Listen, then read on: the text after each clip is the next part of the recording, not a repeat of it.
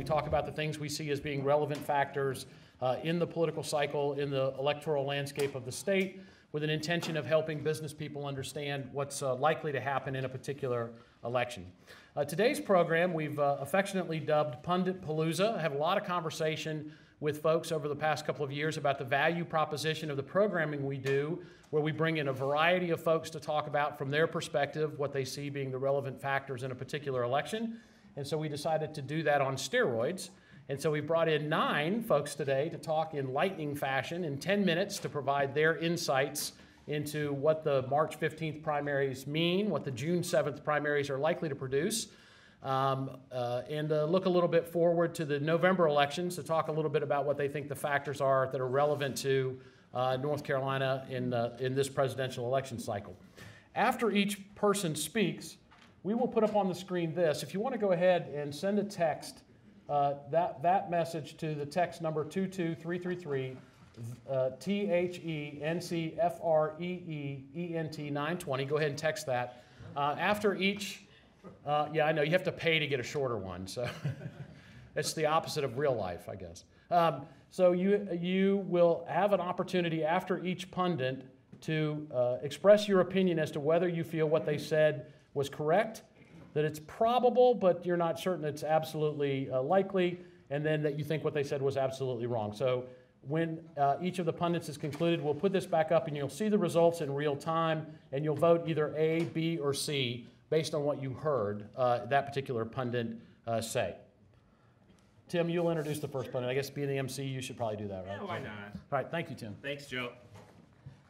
Thank you all. It's an honor to be here as always. Really an easy job for these folks today. I mean, I don't know about you, but a year ago today, I totally guessed that Donald Trump would be ahead in the presidential race and that North Carolina would be involved in a culture war nationally over things like transgender bathroom issues and LGBT rights. So these guys really should have it pretty easy. They're going to give you sort of an overview about the mood of voters in North Carolina and what we saw on March 15th, whether that tells us anything about November, and perhaps some thoughts on who might do well in races here in North Carolina in November. Our first pundit today is Mr. Mark Binker. He's a multimedia investigative reporter at WRIL. He's been there since 2012. Before that, he was at the Greensboro News and Record, a longtime investigative reporter and political reporter. I've worked with him quite a bit and admire what Mark does on a daily basis. So everybody, Mark Binker.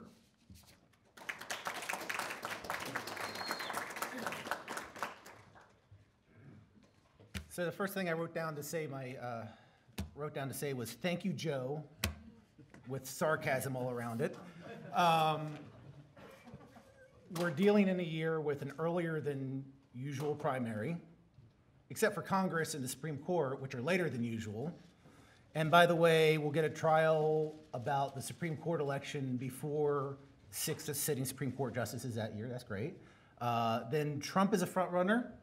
A man so catastrophically ignorant of the last 40 years of political cycle that he managed to hack off both sides of the abortion debate in the same day in the same statement. And a year in which the Republican Party seems bent on sort of destroying itself from the inside, and the Democratic Party still has the workplace safety sign, 311 days since not being an unbearable burden to our candidates running. So. A year in which we know the basic meters of our profession, polling, aren't working real great for the past few years and aren't getting any better right now just because people aren't answering the darn phone anymore. 22 people running in North Carolina, 13, is that about right? Uh-huh. And then should we talk about bathrooms and backlash? This is like playing chess on a backgammon board with Parcheesi tokens using the strict rules of Scrabble. So I'm going to tell you exactly what's going to happen, right? All right. Mood of voters, angry. Everybody's angry about something. It used to be you go to a campaign rally and it's like, oh, I love so-and-so. Oh, I love so-and-so. No, you go to a Trump rally. I'm mad about this, so I'm with Trump. You go to a Clinton rally. I'm mad about this, so I'm with the... Anger is the prevailing mood of the day. They might be angry about the economy. They might be angry about the patriarchy, the matriarchy, the oligarchy, whatever you got. They're angry at some archy or another. The good news, I guess, for political people is anger motivates people better than happiness. So if you have, a angry electorate, you should expect your turnout in November to be good. So I think one thing I look forward to November 8th, it's November 8th, right? November 8th, big turnout because everybody's going to be angry. Now, what the result of that will be,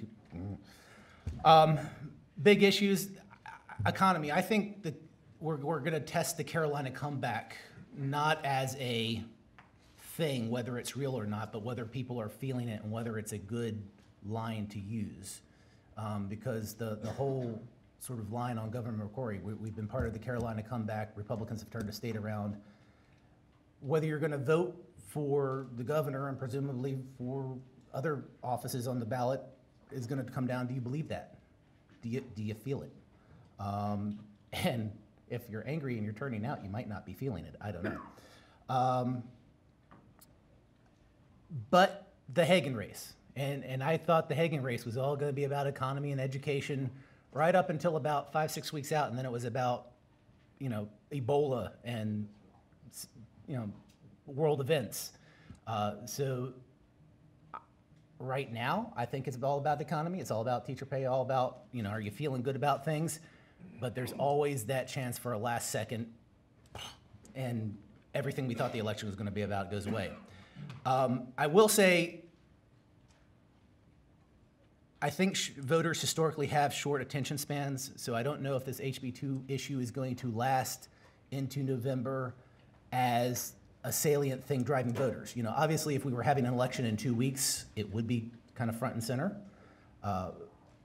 What you wonder about now is, are people still going to hold on to that? And obviously, some activists will, and some people to whom the issue is near and dear will. I think the biggest impact that may have is kind of on into the future on fundraising. I would be very surprised if when we see second quarter fundraising reports from the Cooper campaign and maybe from the McCrory campaign, if we don't see they had really good weeks after raising money off of a really volatile issue. What do the primaries mean? Meh, little shruggy guy. Both parties kind of went with central casting, which is interesting because it's sort of a anti-incumbent, mad at the establishment sort of year, and everybody sort of ran home to mommy on the candidates. They're the candidates that you expected to see, whether it be Deborah Ross or on down the ballot, are the ones that you got. There were a few kind of close calls in legislative races, but both parties have decided to play in a dynamic, kinetic, unexpected environment with the same old chessboard. So maybe the degree of certainty that we're lent here is in the candidates themselves. And then you asked to look forward to, what does Trump mean? If Trump's the nominee, say hello to President Clinton. That's my if I were going to Vegas and betting something, I don't think he does well for candidates on down the ballot. In the U.S. Senate race, Ross is in sort of the Hagen position when she ran against Dole. Did Hagen run a particularly brilliant campaign against Elizabeth Dole? Not really, but she was the reasonable vessel there to be on the receiving end of anti-Republican backlash. So Representative Ross is in the position to be the reasonable alternative to Richard Burr if all heck breaks loose and the tide flows against the Republicans. Other than that, she has a really uphill battle. And then General Assembly, what's going to happen with the General Assembly? Probably still Republican control, maybe a few less seats, maybe some trouble in suburban districts. You saw races like Representative Jeter down near Mecklenburg County, where he won his primary by a really skinny margin. I'm going to call him landslide from here on out for the rest of the session. But maybe that's a portent of trouble. But other than that, it's still going to be a Republican legislature unless something really drastically turns. So, did I make my 10 minutes? I think you did. You still have 3 minutes, so. No, I cede my time to the gentleman from News 14. So who's going to win the governor's race? Nah. All right. Thank you, Mike. All right.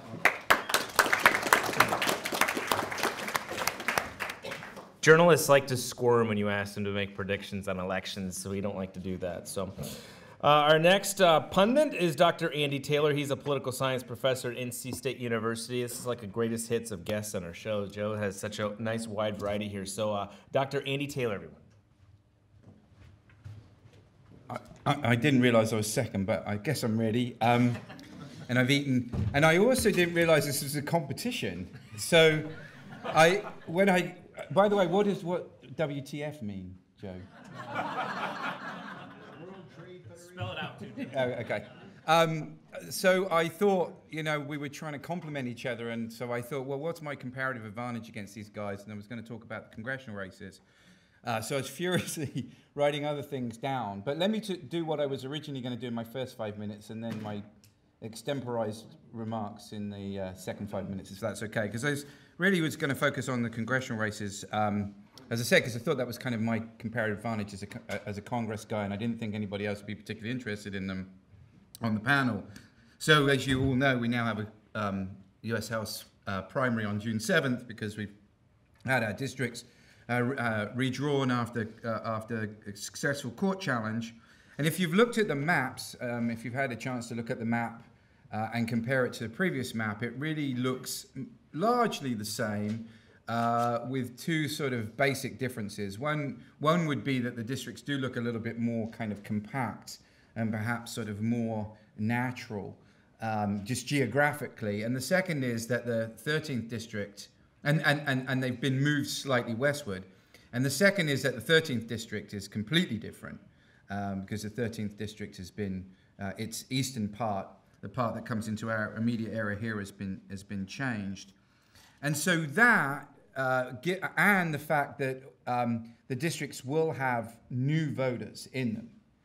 So every incumbent who is running is in their original district is going to have new voters anyway, has seemed to have created what would be sort of sleepy races, given the old plan, given the fact that it's a presidential election year, a new lease of life. And so we have, I think, a really sort of interesting landscape in the congressional races now. So there are going to be some, but this is particularly so on the Republican side, of course. Just about all of the Republican races now are going to be more competitive, with the exception of the 7th congressional district, because David Rouser sort of lost his challenger. The two that obviously come immediately to mind are the 13th and the 2nd. The 13th, because it is essentially a new district.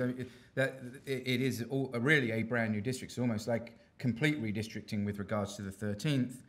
And there are, I think, I counted 16 Republican candidates so 17 who have filed, including 3 or 4 sitting or former state legislators, and people like Vernon Robinson and Jim Snyder, who aren't state legislators, but are people who have run frequently for office, federal office before, and will be well known. So it's going to be really interesting, and given the fact that there won't be any primaries further up the ballot, who knows who's going to show up? And it really is almost basically a lottery. And then the second district, of course, is going to be really interesting because you have 2 incumbent members of the U.S. House of Representatives running up against each other in Renee Almers and George Holding, and then you have Greg Brannon, who's running again. Just worked out for him that he was able to run for 2 federal offices in the same year, and obviously is not small fry himself. So we've got a real sort of battle of heavyweights in the new second congressional districts, and we can talk, and each of them, I think, occupies a certain sort of space in Republican, the way Republicans are thinking at the moment, and it's going to be a question of who's able to get people out. And it'll be very interesting to see how that evolves. Even on the Democratic side, the 12th congressional district race now is really, Elmer Adams has some significant opposition. 3 sitting, 1 former state legislator. So even on the Democratic side, the redrawing and the reconstitution of the congressional districts have created some interesting competition. All right, so then that's what I was going to talk more about that for over 10 minutes, but I truncated it into 5 because now I have to make predictions. So what were some of the things? Okay, Mark said that the voters are angry. Well done, Mark. So yeah, but one of the interesting. Sorry, I can resist that.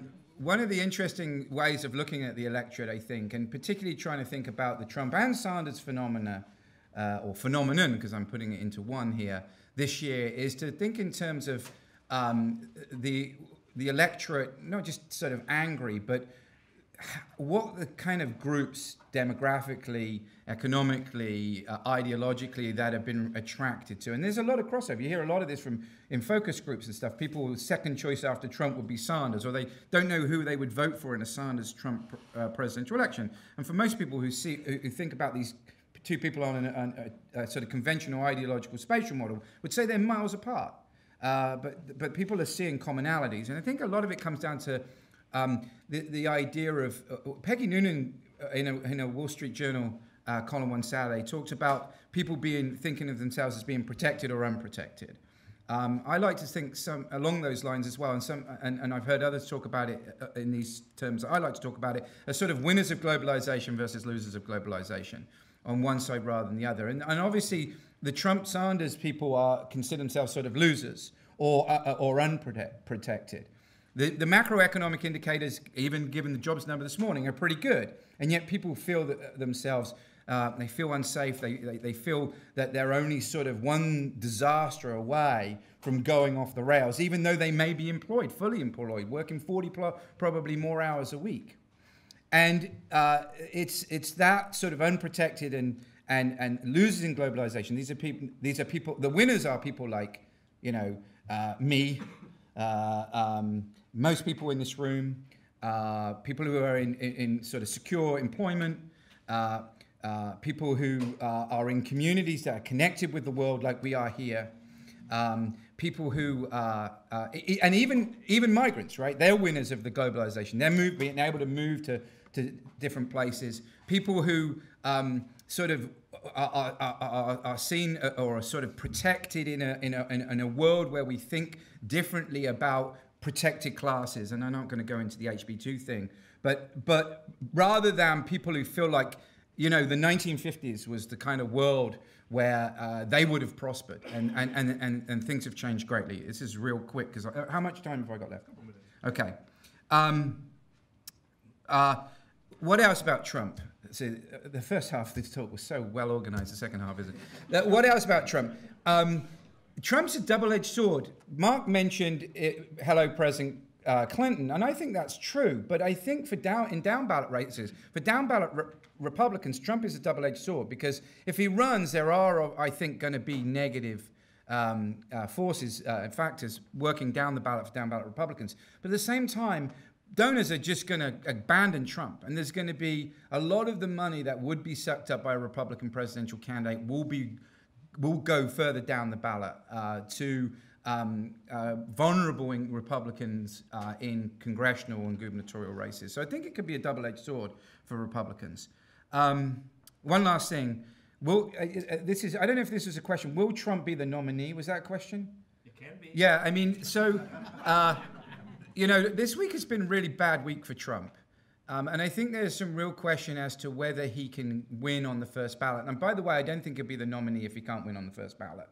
And there's tremendous work going on now convincing delegates that after the first ballot, you need to not vote for Trump. And the delegate selection process is being really influenced by this. If he gets within 100 or so, it's going to be an interesting question. But if it goes to an open convention, I don't know who will be the nominee. Obviously there are some rules that need to be changed in order to put a nominee who is not Cruz on the ballot. We could talk about that in Q&A. The final thing I was going to say is, but don't count Trump out. The states that are left, even though he's had a disastrous week and his numbers are tanking, particularly in Wisconsin, the landscape that's left helps Trump. He polls particularly well, of course, in New York and Pennsylvania and California. Those are the three big states left. And with winner-take-all or winner-take-most delegations, he could still get the 60% of delegates he needs to be the nominee. All right, that's my extemporized remark. I'm just going to vote WTF.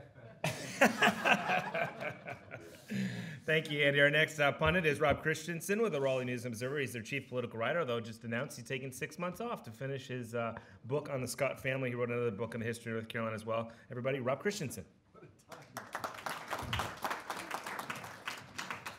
Well, sorry to be late. I got hung up in traffic. Well, last September, I sat down with Haley Barbour, who's the former governor of Mississippi and former Republican chairman, who's one of the smarter people about politics. And I asked him who was likely to be the Republican nominee for president. This is last September. And this is what he said. He says, anybody who tells you they know who is going to win the Republican nomination will lie to you about other things. So to paraphrase Haley, anybody who knows what's going to happen in November will lie to you about other things. So much for these predictions. But I came into this election cycle with some preconceived notions. First of all, I thought that it was going to be a Republican election year because, A, after 8 years of Democratic administration, usually voters want to change the page. So I thought it was likely going to be a Republican presidential year. And I thought, and in fact, and still think that if the Republicans had put forward a fairly generic ticket of, say, Jeb Bush and John Kasich, they would have waltzed right into the White House. And I also thought that would help the down ballot, help Republicans down the ballot. So I don't think that Pat McCrory is a particularly strong governor, but with the economy recovering, I thought, and with a strong national Republican ticket, I thought he would be reelected. And I think Richard Burr was in an equally strong position. So I thought, coming in this election year, I thought the Republicans were looking pretty good. But as we know, things didn't turn out as we anticipated.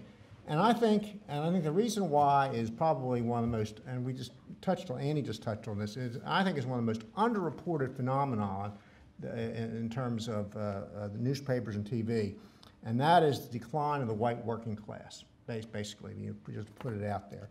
And it has been, and we see it in North Carolina with, you go outside the Triangle to any small town, and you go to Hickory or Lenore or any other place, and you see the closed plant gates. And not only the loss of jobs, but there is a domino effect. So if you look at any kind of statistic, you see that people's lives are really going down the toilet in a lot of these rural areas. So you see it in divorce rates, you see it in the use of illegal drugs, you see it in out-of-wedlock births, you see it in the decline of church attendance. Every good statistic is going down, and every bad statistic is going up. The communities are coming apart, and so this is just giving these people a real sense of despair. And we in the news media have not, and this is not didn't just start today or this year or even 5 years ago, but it's been going on. It's been like a steady erosion of what's going on in America. And it's not North Carolina, just North Carolina. It's going on in the wet rust belt. It's going on all across the country. And the jobs that have disappeared and the replacement jobs have not been nearly as good. And what we're seeing now are finally the political results of that. And that's what's happening here. And so normally you would say, well, if people, and the Republican Party has not basically been responsive to these people's needs, and these people are not basically willing to give the Democratic Party a try because they don't trust the Democratic Party. So they're looking for other answers, and Donald Trump is one of those answers. I think Donald Trump is likely to be the Republican nominee, and if he's not the Republican nominee, he's likely to be a third-party candidate. So we have the same issue. Trump is going to be a huge factor in the fall, whether he's a Republican nominee or a third-party candidate. And that, I think, is very bad news for the Republicans, because it means that Hillary Clinton, who is a very poor candidate and who is the wrong candidate for the Democrats this year, because people do want to change the page, and she is, yes, she's not a very inspirational candidate, and she represents the past. But even so, she's likely to be the next president of the United States by default. And I think also, given that North Carolina is one of those tipping states, you know, it was Obama's closest victory in 2008, it was Romney's closest victory in 2012. I think the state's likely to go for Hillary in November. And what does that mean? It means it probably shaves off a couple points off all the Republican candidates. So what does that mean? It means it's a very dangerous time for Pat McCrory, who probably already faced a very close re-election campaign against Roy Cooper. And it means so he is in jeopardy. It means somebody like Dan Forrest, who had a very close race last time, he's probably in jeopardy. It means some Republican Council of State candidates are probably in jeopardy, a very close race. Richard Burr, well, he probably the Democrats don't have a really strong candidate. They don't have a Kay Hagan, or they don't have the former Charlotte mayor, so they don't have their A team in there. So he probably survives because he probably has more than a couple. But he has a little bit of a problem is that he's not very well known. He doesn't have a strong identity, so he could possibly be in jeopardy, but probably not. He's a little bit like Hagan, is that he is a little bit of, since people don't have a strongly identified him, he's like a cork that's sort of in the ocean, and that his prospects go up as the Republican Party's prospects go up, and his prospects go down as the Republican Party goes down, because he's almost a generic candidate. That was Hagan's problems. People didn't know very much about Hagan, so when the Democrats were up, she was up, and the Democrats were down, she was down, and the Democrats went down in the last couple weeks of campaign, she lost. So probably Burr survives, but McCrory and Forrest and some other Republicans, or anybody who's in a close race, are at risk in the Republican thing. One last point, HB 2. I think this legislation would be interesting to see how this plays out. I think this is, in my view, this is right out of the Republican Party playbook. All you have to do is look at the fact that in the primary, this past primary, if you look at the exit polls, 6 of 10 Republican voters are self-identified evangelicals. So this was an effort to energize the Republican base, which are largely a majority evangelicals, and turn them out in an election that they may not be too excited. And B, it's a way to go after the Democratic Party candidates, particularly Roy Cooper, and portray them as outside the political mainstream, because it forces Cooper because if he, as a Democrat, he has to defend the other, and he's going to be painted as mainstream. We've seen this kind of issues before, and sort of different, framed slightly differently. So one of the value of having been around for a while. In 1984, for example, there were all billboards and fundraise and letters and so forth portraying Jim Hunt as a friend of gay rights and of gay laws.